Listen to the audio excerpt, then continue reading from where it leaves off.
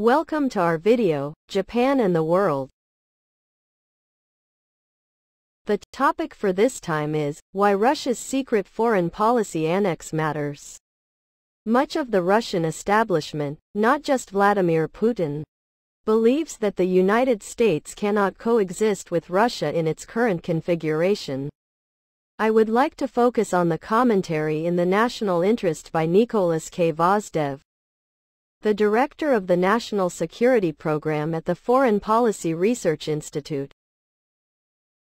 When examining the secret annex to the recently released Russian foreign policy concept, many of my colleagues have zeroed in on the recommendations for how Russia ought to play a sharp power, Wurlitzer piano, utilizing all the tools of disinformation, cyber intrusions, and election interference to cause political turmoil in the nations of the Euro-Atlantic world, with the ultimate goal of eroding the cohesion of the Western Bloc.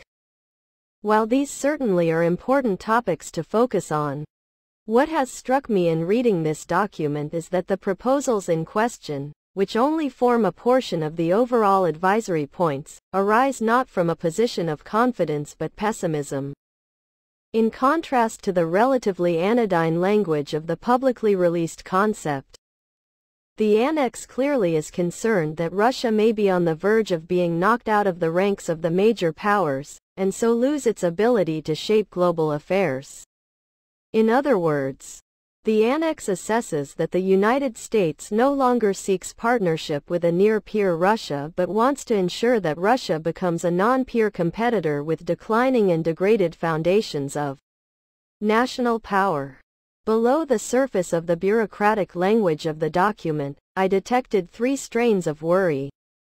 The first is that some 35 years after the Paris Charter laid the hope for achieving a common European home with Moscow as a full partner, the finality of the assessment that Russia will never be part of the Euro-Atlantic world in any shape or form, whether full membership or ongoing association. During his first two terms, Vladimir Putin's post-9/11 gamble was that the United States would recognize Russia as a near co-equal partner for managing world affairs.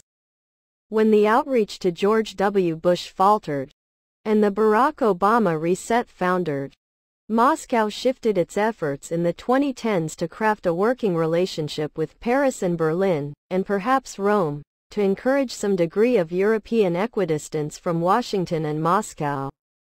Both efforts are now recognized to be failures. There is no longer a question of whether there will once again be a line between Russia and the West, only where that line will be drawn and how formidable a barrier it will present. The second is the Russian recognition that the United States and its allies still largely manage the current international system despite all the rhetoric of multipolarity.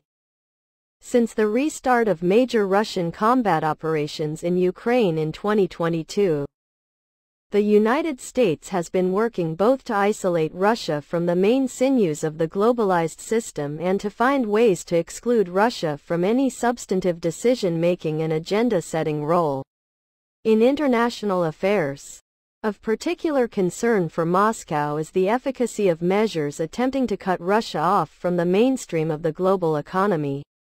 Finally, the annex is infused with the recognition that maintaining any degree of Russian autonomy and agenda-setting power in the international system now rests on the goodwill of China and of a set of middle power countries, what The Economist has labeled the transactional 25, to maintain Russia as a hedge against the United States and the expanded D10 states, the G7 countries and the EU+, Australia and South Korea. Russia hopes that the rising powers of the global South and East will be prepared to do more to check the United States, but in so doing, Moscow is also ceding the initiative to them and increasingly will have to accept their terms, especially for trade. This incentivizes Moscow to show how and where the United States is unreliable, particularly in showing that Washington cannot bridge its stated commitments and its actual ability to keep its promises. The Annex lays out recommendations to find ways for Russia to safely raise costs for the United States if it wishes to continue its expansive program of global engagement. It is based on the hope that the United States will recognize its limitations and accept that it can no longer afford to maintain the post-Cold War settlement, and thus will be more open to proposed Russian modifications.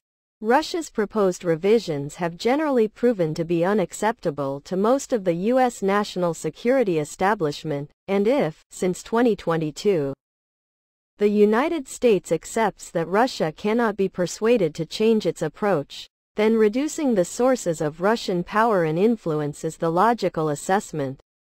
However, recognizing that Moscow is not prepared to reduce its footprint to accord with American preferences voluntarily, the United States should not be surprised that Russia will use any means necessary to foil American efforts. There is no reason to expect Moscow to refrain from exploiting the U.S. or allied domestic political dysfunction or take advantage of American missteps, such as in the Middle East and Sub-Saharan Africa. The problem, of course, is that U.S. political leaders have promised Americans that the costs of forward engagement can be kept at a minimum. Russia did not create the growing sentiment that the United States must recalibrate and restrain its global activism, even if it seeks to benefit from it. The Annex makes clear that much of the Russian establishment believes that the United States cannot coexist with Russia in its current configuration, and that America seeks changes in Russia's position. That would be highly detrimental to the present Russian political establishment. This is why fantasies that Putin's departure somehow magically improves U.S.-Russia relations are far-fetched.